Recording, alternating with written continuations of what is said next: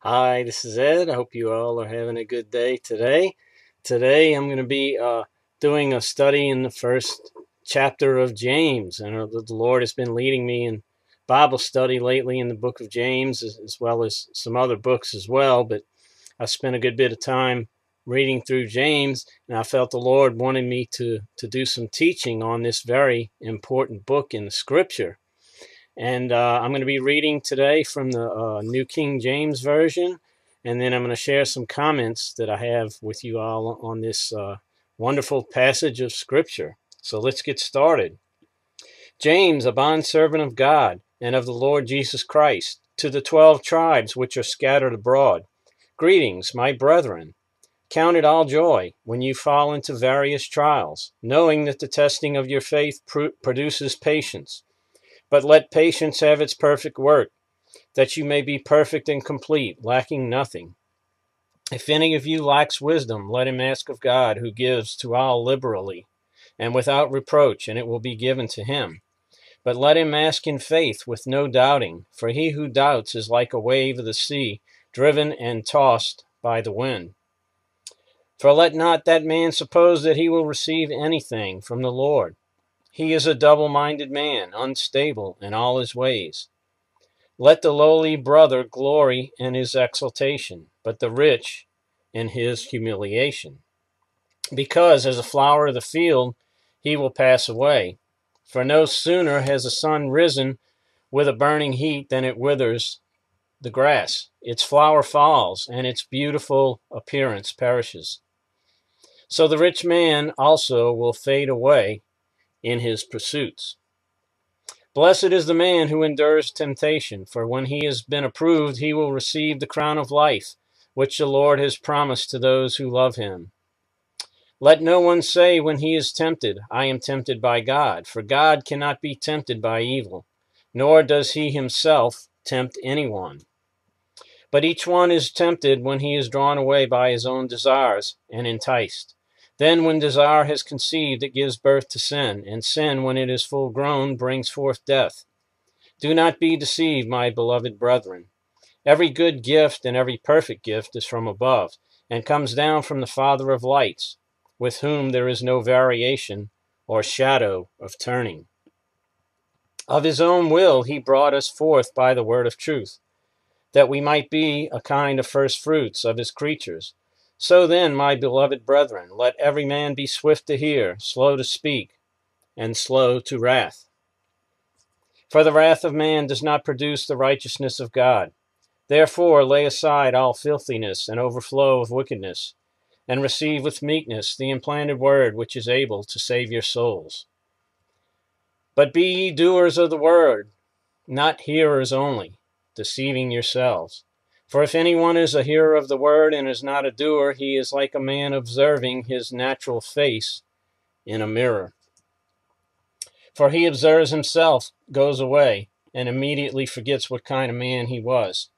But he who looks into the perfect law of liberty and continues in it, and is not forgetful hearer, but a doer of the work, this one will be blessed in what he does.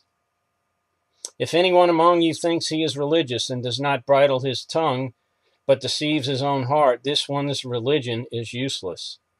Pure and undefiled religion before God and the Father is this, to visit orphans and widows in their trouble, and to keep oneself unspotted from the world. What a powerful passage of scripture here in the book of James. And James is a very interesting and also misunderstood in some ways, particularly this first part, into who it was written to. I'm going to give you a brief introduction here and then share some comments. Some have called the book of James the New Testament book of Proverbs, and rightfully so, as it contains much wisdom. The main theme of the book is that true faith results in outward acts of obedience and righteousness. James was the oldest half-brother of Jesus, and he was a leader of believers in Jerusalem. This book is a must-read for all who desire to follow Christ. James was written to a Jewish audience, and many people do not even know this, even though it says it's written to the 12 tribes scattered abroad.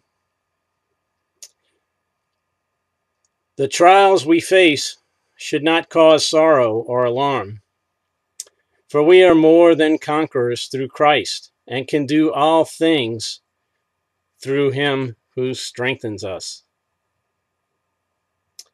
Being patient during trials helps us to endure adverse circumstances without letting them overcome us. God freely gives wisdom to the humble, but he resists the proud. We must believe in God's promises in his holy word. For those who doubt will usually not receive answers to their prayers. We are to rejoice in the Lord and his salvation, knowing that we are strangers on this earth. And all true believers in Christ will have at last eternal peace and joy. Blessed are those who endure trials and are overcomers, for they shall receive the crown of life. We are tempted by our own lust of the flesh, but through the Holy Spirit we can overcome. For when we walk in the Spirit, we shall not fulfill the lust of the flesh. We are to be swift to hear, slow to speak, and slow to anger. We are to lay aside all filthiness of the flesh and be sanctified through God's word and through regeneration by the Holy Spirit. Let us be doers of the word. If we do not obey the scriptures, then we deceive ourselves by thinking we only have to hear God's word and not act upon it. Those who are doers of the word are blessed. Let the Holy Spirit govern your speech.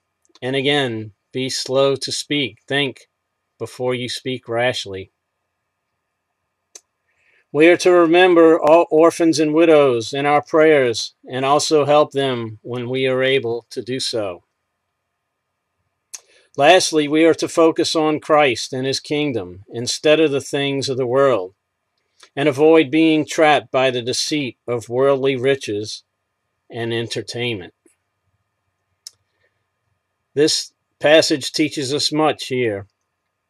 And again, the main teaching is that we are to be doers of the word and not just hearers only. Let us not be found to be hypocrites when the Lord returns for his own. For hypocrites will not go with the Lord when he comes for his bride. They will be left to endure the tribulation. So let us, again, be doers of the word. Let us finish our calling.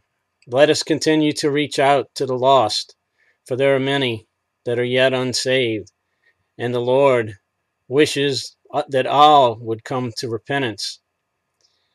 But he knows not all will, but that is his wish. And I believe that's one of the reasons the Lord hasn't come yet for his bride, is because he's waiting for more to come into the ark of salvation. So God bless you all. Hope this message has encouraged you and blessed you today.